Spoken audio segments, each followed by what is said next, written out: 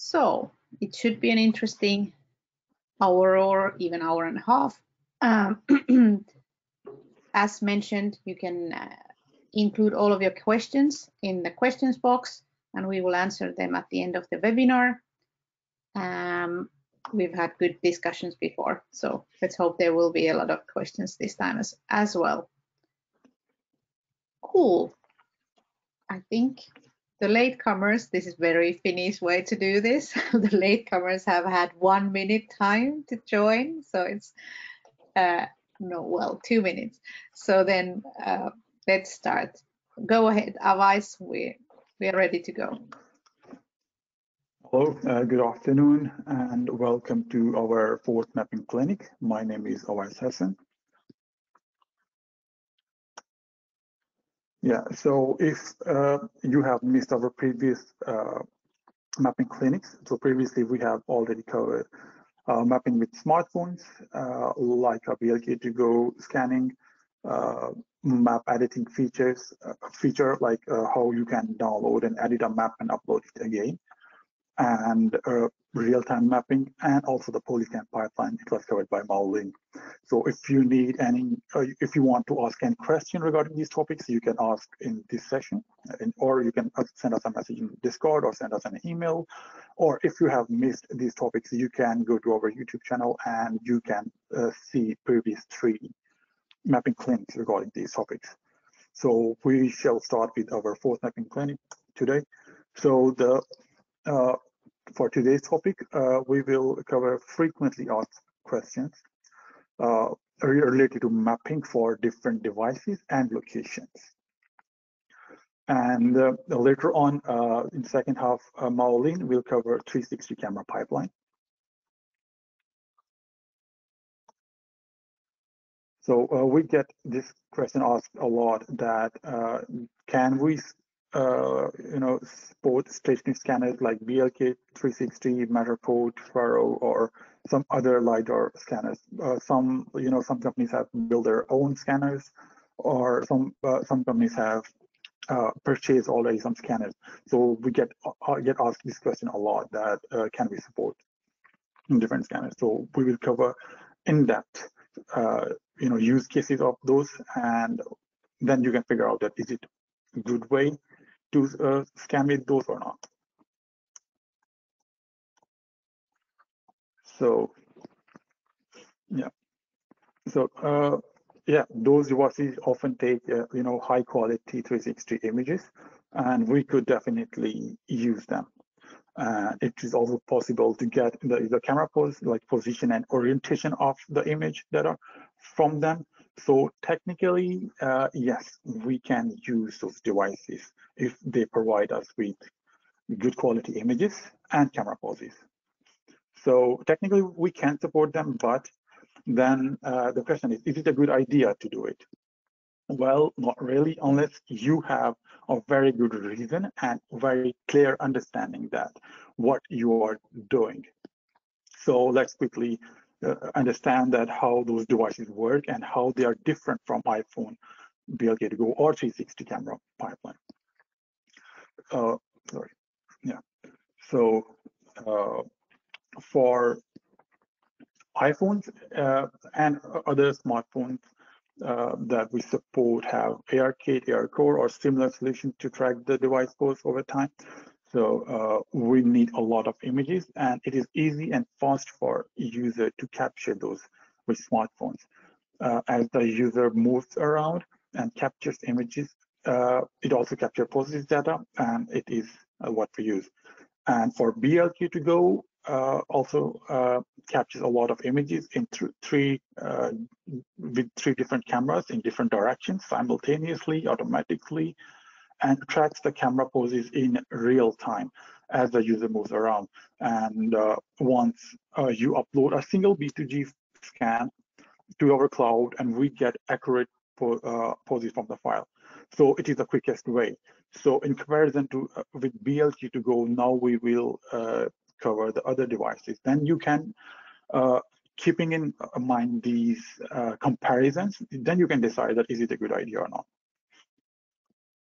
So process for stationary scanners.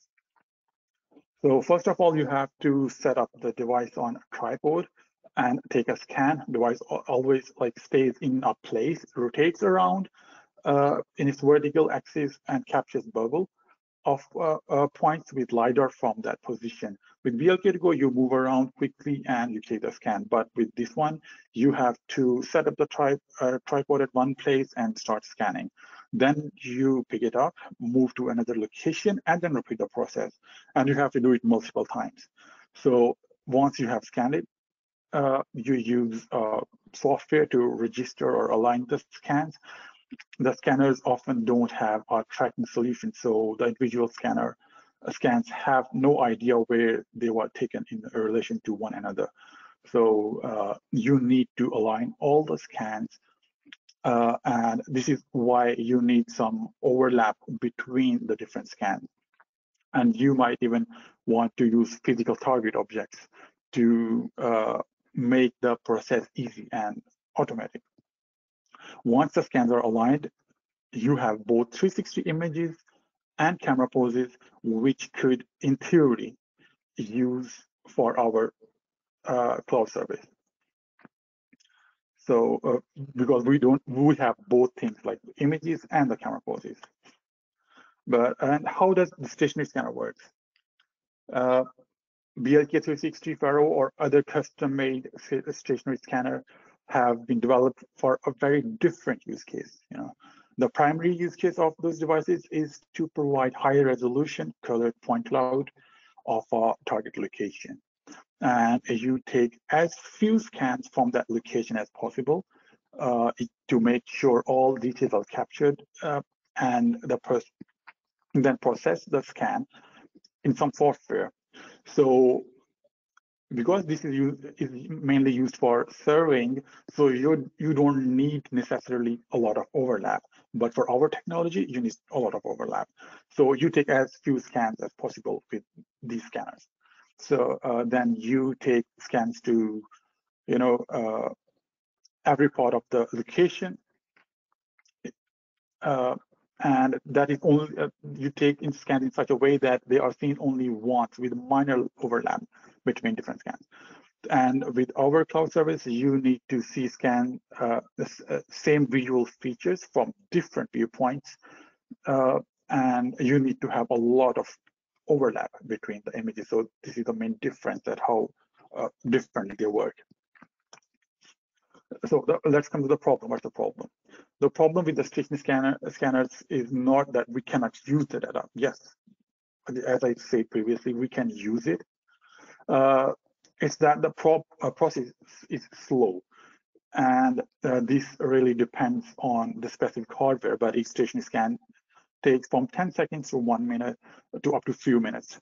Like it depends on every scan you scan. Like you have to set up the tripod, keep it one place, then start the scan, stop the device, then keep it on place it on another point, and then repeat the process. So it is time taking. On the other hand, BLK2Go, you just have to pick up the scanner and just walk around. And scanning with stationary scanners can be 10 times slower than a BLK2Go, assuming you only need the minimum amount of data for geometry surveying purpose, not for visual positioning. So that is comparison to like just for surveying purposes, it is 10 times slower. But if you need to manually register the scans, hardware manufacturer a specific scanning with a stationary can be 100 times slower because you have to manually, register the process and so. So if you wanted to take enough scans for VPS, then it could easily be between 10 to 100 times slower. So I will explain this in my next slide. For example, why I'm saying that it could be like up to 100 times lower or 10 times lower. In the first image, you can see this is a normal survey of a custom scanner or BLK360. So you just take these green dots. This is a map of a house or a flat. So you just place the scanner at one place and you scan a place. Then you move to another one, you set it up again and again and repeat the process until it has a minor overlaps, and you have mapped all the area. But on the extreme right, you have a BLK2 scan. You enter from one place, you walk around just holding the scanner, and you just capture viewpoint from every point of view, and you capture a lot of images, and then you just exit it from the same place, so it will complete the loop while capturing a lot of images. So this is how our pipeline works. Like you can capture it with BLK2Go, or maybe you can take it with cell phone. So, but you have to cover a lot of viewpoints.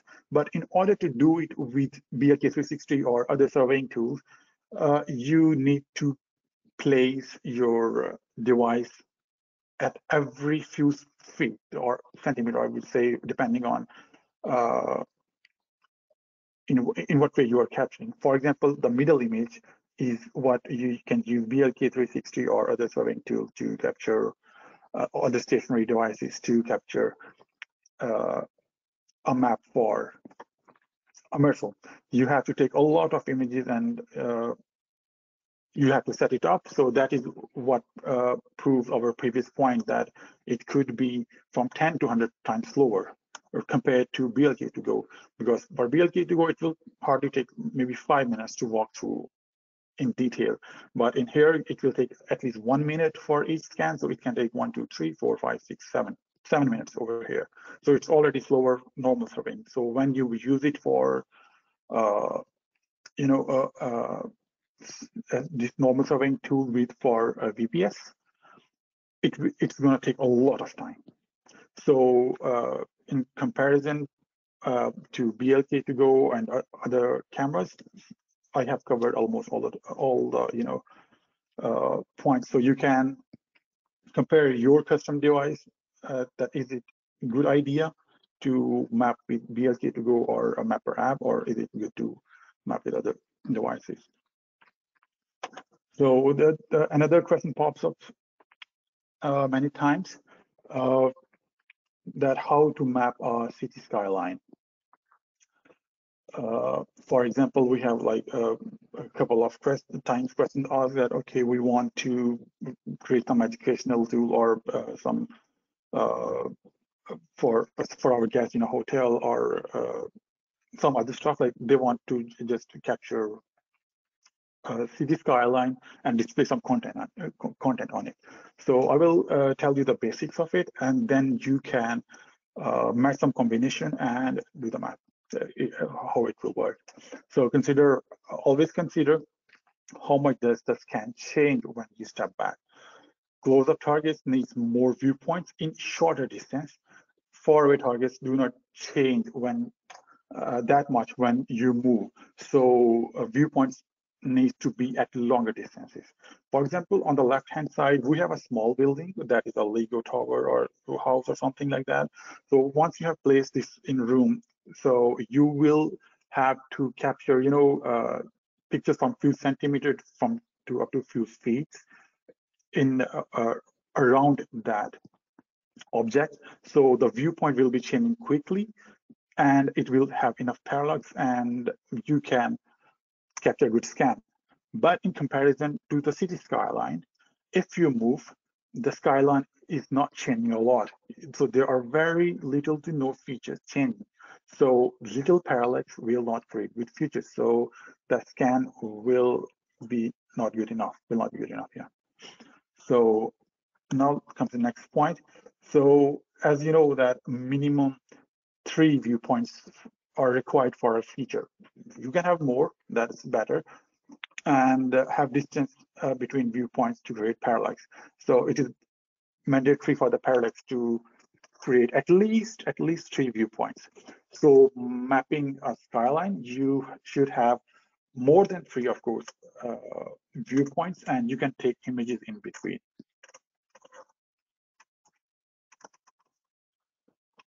So, and here is an example. For example, to capture a good map, you must have overlap and good parallax, minimum 3 viewpoints to capture a feature. Skyline, for example, that image that I showed you in the previous slide, the skyline looks like maybe 500 meters to 1,000 meters away. So the distance between two viewpoints should be at least 30 to 40 meters apart. Because if you, let's say, move 10 feet or 20 feet, the view is not changing a lot. So the map will not create enough features. So it will be hard to create a map. So you have to walk a lot, and you can add more viewpoints to create better parallax. So I have like created a small drawing. I'm sorry for my drawing is not good enough, but it will help you to understand it. So let's say you are at a rooftop or you are at a ground. So we have like different scenarios. But of course, if you want to see a skyline, you have to be at some distance. So these green dots are the viewpoints that, and for each viewpoint, there should be at least 30 to 40 meter, even 25 meter is fine. If it's like 500 meters away, 25 up to 25 meter or 20 meter distance is fine. But it's better to have more viewpoints at a farther distance, and you should also take images in between these points. Like you can take maybe 5 to 10 images between these points to, of course, because you have more data and it will create a better map and better for the map quality. So these were the two main questions we were asked. And also there is a random question that mapping a stadium, because as you have seen that there are a lot of applications around stadium use cases on social media. And so we get asked this question a lot, that can we map a stadium with Immersal? Yes, of course you can, and we have most of our clients have mapped the stadiums, and we have different use cases. You can look at our social media like LinkedIn. We frequently share videos from our customer. So how do you map a stadium? So for stadium, usually you are mapping for the audience.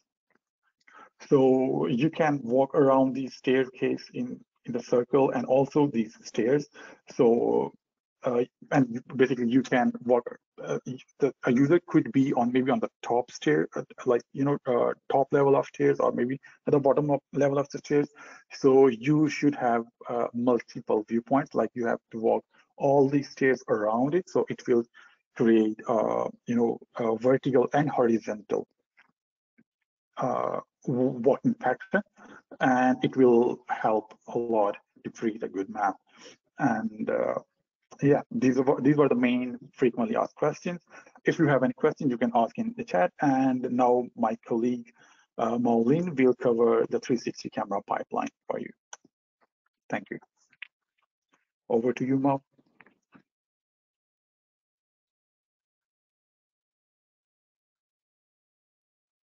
Thank you, Avais. Thank you, Avais. I just changed you, Marlin, for the presenter. I hope it works now. Yes, we can see your screen. Thank you very much, Avais. That was very interesting to hear about the frequently asked questions. I have a few questions, but I will save them for the end and let Mao start now. Go ahead. Okay, maybe share my slide first. 1 second. What happened?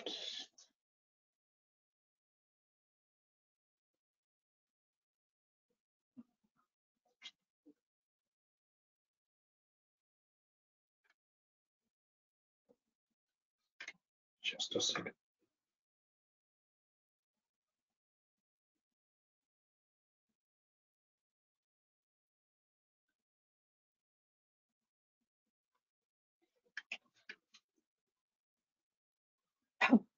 Makes you very credible presenter when we can see, rows of code there.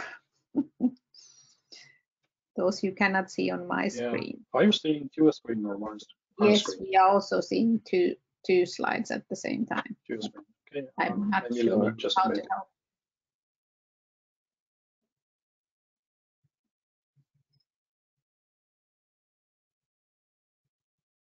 But yeah, we can look at that at like this as well. It's fine.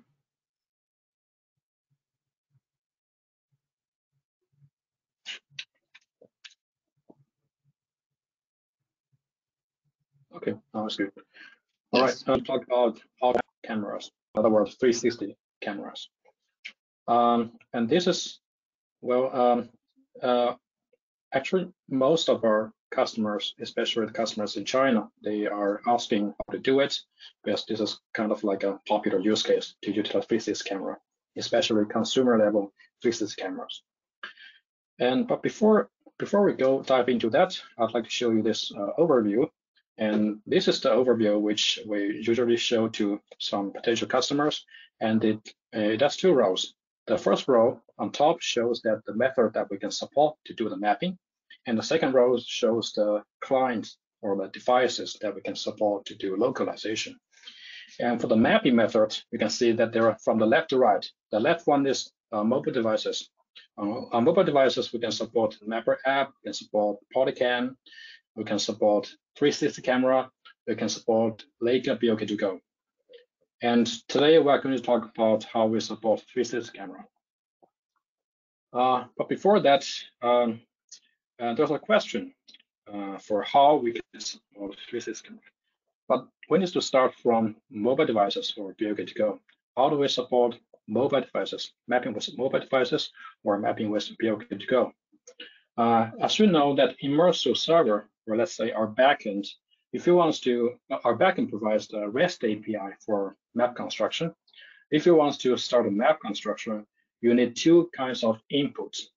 And you need the number one, you need the images. Number two, you need the camera pose. The camera pose means the position and rotation for the images, the position and rotation of the moment when the image was taken, when the photo was taken. So we need those two inputs are mandatory for map construction. And for mobile devices, this is easy because usually for mobile devices you have SLAM.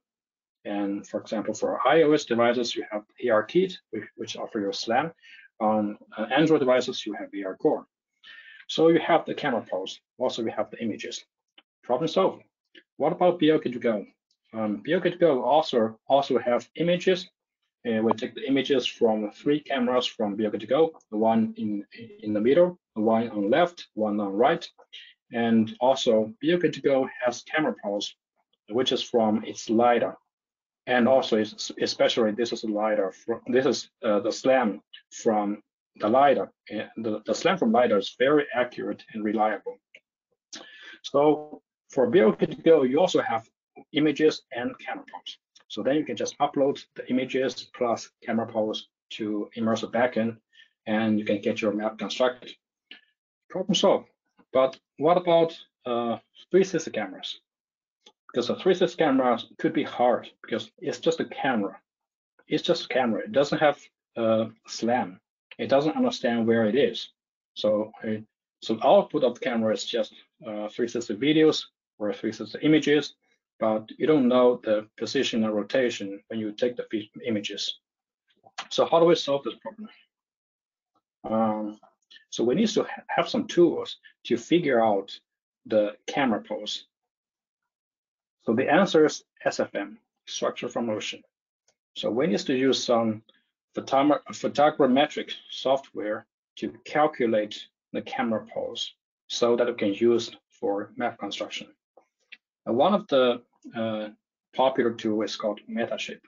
Well, Metashape is not the only choice, and as I said, that this is just one of the photogrammetric software, and this is we provide a sample by using Metashape. And so the whole process is like this. So in the beginning, you have the 360 camera. From the camera, you get a 360 video or 360 images. If it's 360 video, we need to get the frame, extract the frame from the video, and in the end, we also get the images. And then we need to input the images into this photogrammetric software, such as Metashape. And from Metashape, we can calculate the camera pose. And then we can do what we have been doing. We can just convert the camera pose and upload camera pose and plus images to Immersal backend and start map construction. And as a side effect, which is a good side effect, is that also from this photogrammetric software, you can also generate the mesh and texture, which is the model which you can use in Unity for adding AR content. So yeah, this is the overview of the 360 pipeline. And for 360 pipeline, the advantage, the pros part is that usually 360 camera can be used for large spaces, especially outdoor large spaces, such as street blocks or parks, and also for the indoor spaces which have high seating, such as lecture hall or warehouse or factories. But for some situation, it doesn't work that well, where let's say there are some better ways to map the space, such as office, such as just normal height of the indoor environment. And well, another pro part is the mapping is simple and efficient, because what you need to do is just hold up the camera and take a walk around, and that's it. Which is well, comparing to shooting pictures one by one, which is this is much more efficient than that, right? So, and the third pro part is that, as I said, in this pipeline, you can also get a high quality mesh with texture generated from this photogrammetric software, and for adding up AR content for development. And the cons part is that well, there's no SLAM. So the SLAM is not there. So that means the camera pulse is not really from the SLAM data. It's not really from measuring, but it's more like from computation, and it's more like estimated data. And comparing to, for example, comparing to BLK2Go, maybe it's not as reliable or not as accurate as BLK2Go. Okay, how do we get started? To get started, first you need to have a 360 camera first, and the model that we recommend so far, the best model that we recommend based on our test is this Insta360 One RS with 1-inch sensor. Actually, we don't have limitation for the models. As long as it's a 360 camera, we can support it.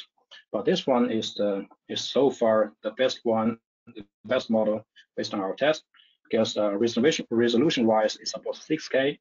Well, if you take pictures, it supports 6.5K. And also, since this has 1-inch sensor, it supports the performance of low light support is very good. On the other side, we also support other models such as Insta360 X3, which supports 5.7K resolution. Also GoPro Max. Well, GoPro Max is the only device which has GPS embedded. Well, GPS is not mandatory in our pipeline, but if you have GPS, that also means that you can check, you can confirm and check if the walking path is aligned to the data from GPS, but it's not mandatory. And also, besides that, you need to have an Immersal account, of course. Or you need to have photogrammetric software such as Metashape. And also you need to have some scripts for converting the data, for uploading the data. You can use, if you are using Metashape, you can use a sample from our end. Also, you can develop yourself, because the most important part is that you have the data, and there's an Immersal REST API. You can implement the uploading parts with whatever language you are familiar with. And last but not least, also probably you need Mesh Lab or third-party point cloud editing tool. Well, this is optional. Well, and also this map editing has been discussed in previous mapping clinic. So, well, there are a lot of text in the slides. Here are some tips of the mapping. I don't want to read out all the text here. I can share the slides somewhere after the clinic, but I want to highlight something here. So basically, you have two choices. One is that you can take a 360 video. The second is that you can take pictures. But ideally, taking pictures is better, because taking pictures you have better resolution.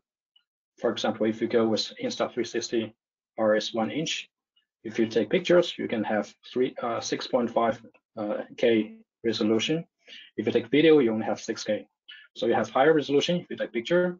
And second, most importantly, you can avoid motion blur if you take pictures. But taking pictures labors. Just imagine that you need to use this kind of tripod and take a picture and take it away and walk another 1 meter or 2 meter, put it on the ground and take another picture and do it for a large space. This is quite laborious, right? And in practice, sometimes the point of using this 360 pipeline is to be efficient to support a large space. But anyway, this is your choice. If you are shooting a video, then we need to extract the frames from the video. Okay, and also if you're shooting video, you need to make sure that you walk steady and slowly. Don't accelerate or stop immediately. You just make sure that the video quality, because in the end we need to extract a frame from video. And also do not do the mapping on rainy day or snowy day. Just be careful of the weather. And yeah, I don't want to read out all the tips here, but I will share the slides. We will make the slide public later. And most importantly, before you start mapping, you need to properly plan your route. Well, it depends on where you are going to map. Are you going to map an urban area, or are you going to map an open area? For example, for this kind of urban area, which means that there are a lot of buildings around, and properly needs to plan a road to make sure there are some loops. And the best way is doing like what I mark here in the yellow line here. You just cover each city block, each street block one by one, having loop for each street block, and then in the end come back to the starting point. And if you're mapping an open area, technically speaking, you can just walk for freely. But the very basic principle is, well, this applies to all. It doesn't. This applies to a fixed camera. This applies to mapper. This applies to polycam. This applies to BRK2Go. The very first basic rule for mapping is that you need to consider what the ultimate user, where the ultimate user is going to stand, and where they're going to put their camera towards. So when doing the mapping, you need to your behavior, your role should be aligned with the ultimate user. And also there are some tips like when you do the mapping, please do not rotate the camera too frequently, because rotating the camera could cause some jerky effect, and which means that the frame will probably be blurred. Okay. Then, if you are shooting a video, you need to export the video in this kind of panoramic flat view, and which I show here. And please make sure the highest quality if it's acceptable, because well, the best choice is to use the format ProRes, but sometimes the ProRes will generate a huge file, which could be not working on your computer, but then you can downgrade to other codecs like H.264. And when you extract the frame, you can we have a script for extracting the frame from the video, and it's supposed to extract the frames from multiple videos. And this is just a simple script, and you can also do it by your own. And after that, you can just import the images into Metashape, and then you start photo alignment. Here I have Metashape open, and this is the empty project. I can show you that here I have prepared a few images, 360 images. Each one looks like this. I took the images just in a street block beside my home. So I have in total 420 images here. So what I would do is that I would just drag them all into a shape. And then is to set the camera calibration, and is to set the images type to spherical. And then what I would do is just to click this align photo, and then it will start doing alignment based on the images that I provide. It will take a long time. It will take a long time according to how powerful your computer is. If you have a very good video card, maybe take just a snap. But now I will just stop it. Okay.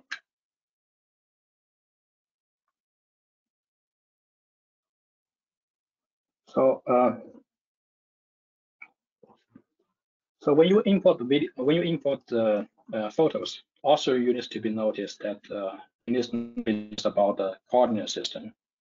And by default, the coordinate system is WGS84, which means all the markers is only going to support latitude and longitude, but you need to change to local coordinates. And after the alignment, the alignment is the most important part in this pipeline. After alignment, that means to plot from the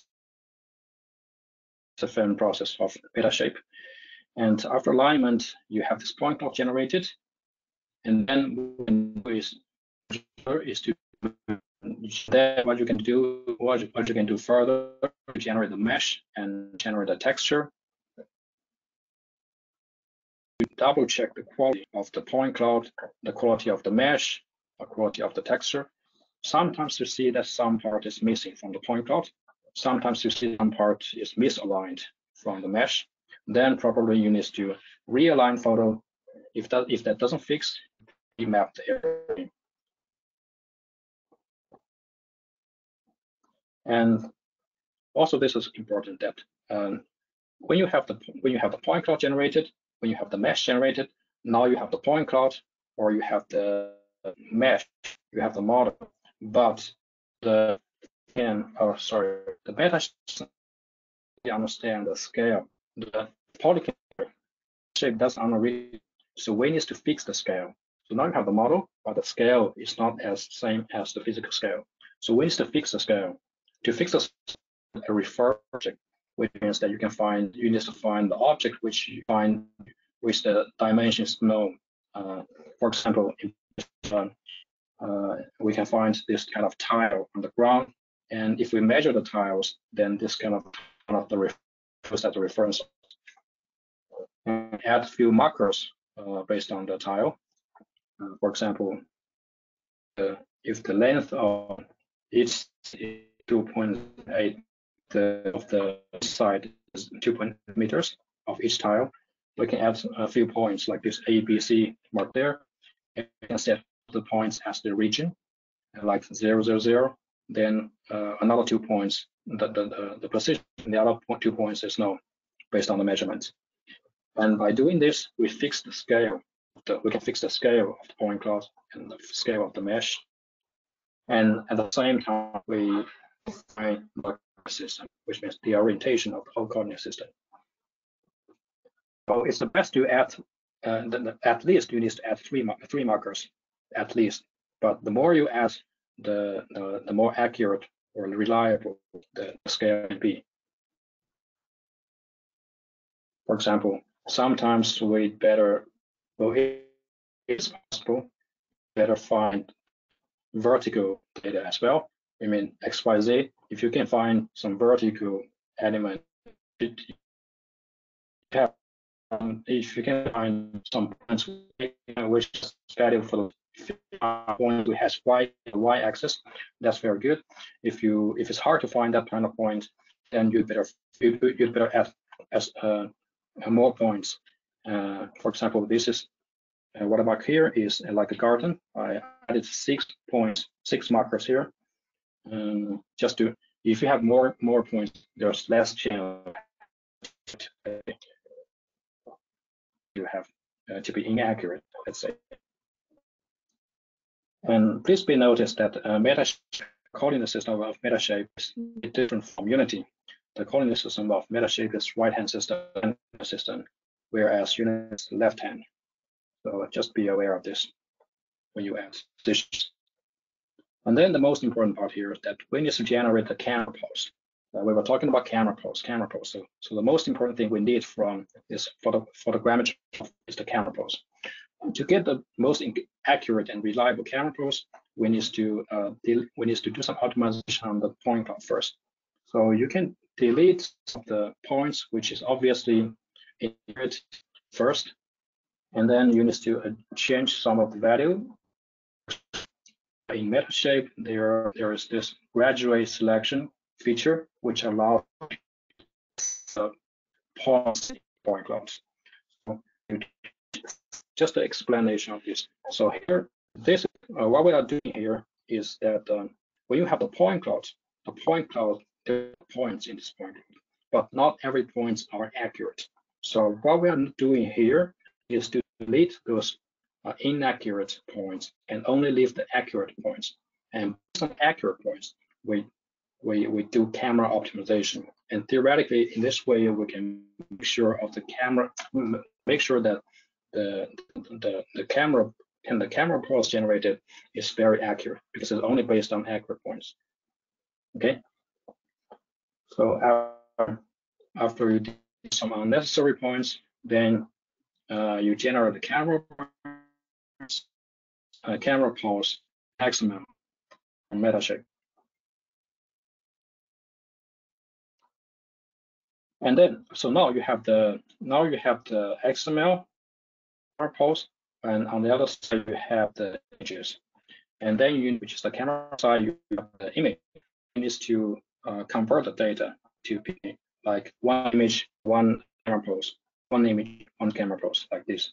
And if you are using Metashape, we have a sample script which allows you to convert the Metashape generated camera pose to this format: one image, one camera pose.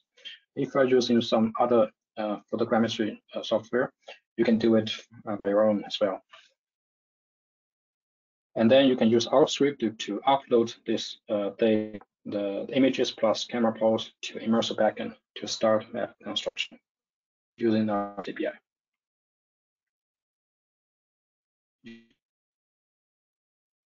Yeah.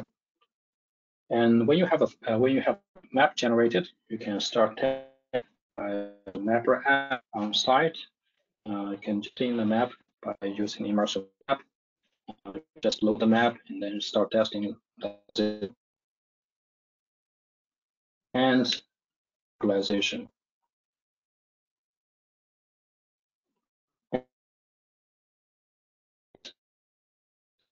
Also, as I mentioned, that one of the side effects, a good side effect from this physics pipeline is that this photo texture, and this moves in Unity for adding up AR contents for development.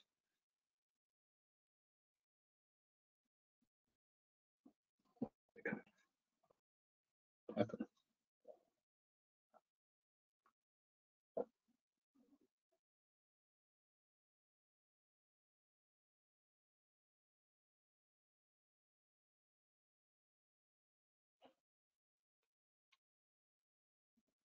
Sorry. I don't know why. Okay, seems fine. Sorry, there was some alert me up saying my network is having a problem, but should be fine.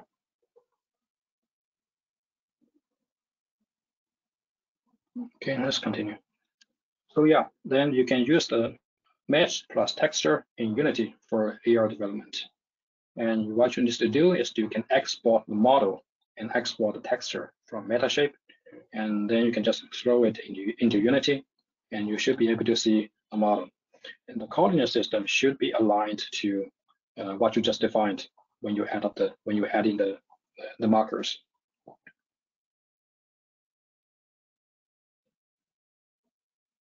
Yeah, this is the last step, which is optional, is that you may choose to optimize the map generated with our map editing feature. And I think this part has been covered in the previous session, so I will be fast. So basically, that means that you can download the map generated and edit the map with third-party map editing tool, for example, MeshLab. And then you can delete the unnecessary points. For example, one typical use case can be that if you are mapping a park, properly you get the point cloud. Probably you get a lot of points of the trees in the park, and the trees are usually problematic for localization, and they have a lot of features, but the leaves are always moving. So we can remove the trees in point clouds to kind of like optimize the point clouds. So what you can do is that in MeshLab you can delete the trees, the points from the trees, and then you have the new point cloud here. You may upload the new point clouds to Immersal backend, and there's going to be a new job created, and then you can have a new map generated with all the trees.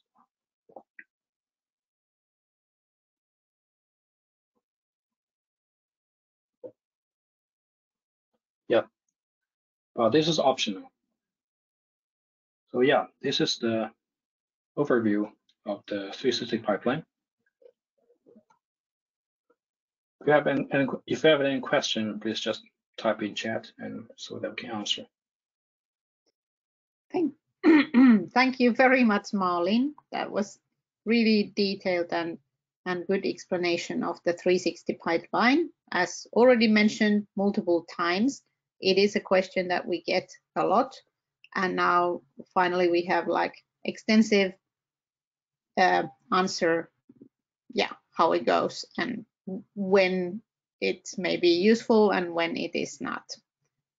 I have a couple of questions. I'm just checking now the questions box. We don't have questions there yet, but you still have time to write them down if you want. But I have a question for both of you. First, for Marlin, about this 360 pipeline, is there any customer case where somebody has already used this that you can mention, that what type of project this has been used in? Yeah, the 360 pipeline has been very popular for the users in China, because the use case in China is usually for mapping a large space, outdoor large space, such as a park, such as a town or shopping street, commercial street, yeah, something like that.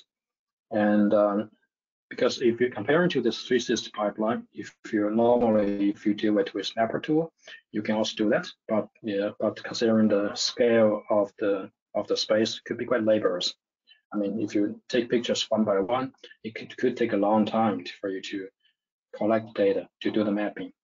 But with 360 camera, you can just load up the camera and just take a walk, and that's it. But 360 camera is still not as efficient as let's say BOK2Go or laser scanner, because just remember this. Do you remember just by looking at this pipeline, you see that the mapping itself is very efficient. It only takes a short time, but after that, it still take hours for processing the data. And today we don't have time to really wait Metashape to process data, because that takes hours. So usually for photo alignment, it takes a few hours, or depending on how many pictures there are, depending on how long the video is. But usually it takes between 1 hour to like several hours for map alignment. And after that map alignment, it takes another few hours for generating the mesh, for generating the texture. So in total, maybe 1 day is needed for this in this pipeline after shooting the video or taking pictures. So it's less efficient than BOK2Go, but the mapping itself is not that laborious. With BOK2Go, since you don't need to do post-processing work, and you have the camera pose from the device directly. So that's much more efficient than this. But yeah, still, because still there are a lot of use cases, especially in China, because this is very good for outdoor situation, because also this device is very cheap.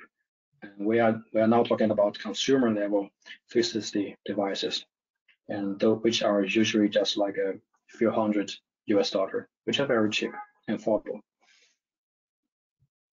Yeah, Okay. there are many uses. Thank you very much, Marlin. That's a good understanding a little bit where this has been used already. Yeah. Then my question to Avais, the last example that you showed, or the question that people have been asking, was about stadiums, and you were showing quite nice picture of the stadiums and explaining us a little bit of how to map those kind of stadiums. Of course, from the user's point of view, because the user can be anywhere on the stadium, then you need to have a lot of viewpoints captured. What would your estimation be? How long should be reserved? How long time should be reserved for mapping of the stadium? Like that's what you showed. Yeah, it depends on the device you are mapping with, and also the size of the stadium. Like if it is only like it has only one deck, like one straight deck, you can just like walk into diagonal lines, and you can just walk slowly, just like I tell the customers, just like you're holding a cup of tea and you have to walk steady like that, so the water don't drop. So you have to walk steady along the staircase from up to down, and all the staircase, if they are like maybe they are like 20 feet apart from each other, and also then you can skip few steps, like 5 to 6 steps, and then walk again in a circle. So you will have horizontal and vertical walking pattern. And of course, you don't have to map from each and every seat or every point of view. So our technology does it for you. So you are walking from staircase from top to down, and also in circles. So it depends on the device. Like if you are mapping with a cell phone, it can take a lot of time. But if you are using with BLK Go, it will be much quicker. Yeah, so that's a good guidance for how much people should look for the mapping. Also, I would like to add one more thing about regarding Mao's last optional thing about map editing. Now we have added documentation on our website, and you can watch tutorial, or you can also go to the YouTube to number 3 map clinic.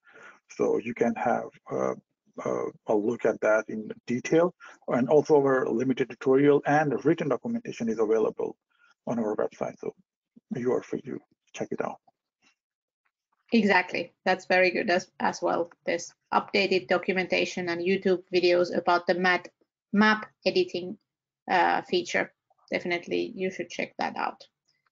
Thank you very much. I've checked the chat box and the questions box, and I see a question there. The question is, would it make a difference if mapping empty stadium and tracking when it is packed with viewers? Well, it is better to map the empty stadium, because you will have no noise in it. So you don't know the stadium will be fully packed or half packed, or what feature will be visible. So it is better to map the empty stadium. And as long as you are looking at the features, for example, the pitch is never going to change, or maybe the scoreboard is, like the features around it, or there are a lot of features that don't change a lot. So if they stay same, it will look like perfectly. But it is recommended to map it without the people. So the people, if they're walking around, it will create a lot of noise. So it's better that you can visit like one day before the game and map it, or a few days ago if it's going to stay the same. but it is not recommended to map people within it. But once it is mapped, so it will look like definitely. Thanks, Just Avais. Yeah, just one comment for that question as well, for mapping the stadium.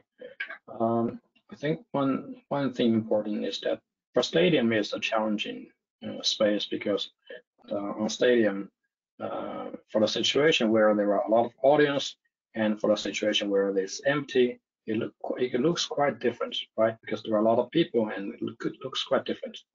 And as I was mentioned, it's best to map. It's best to start with when it's empty.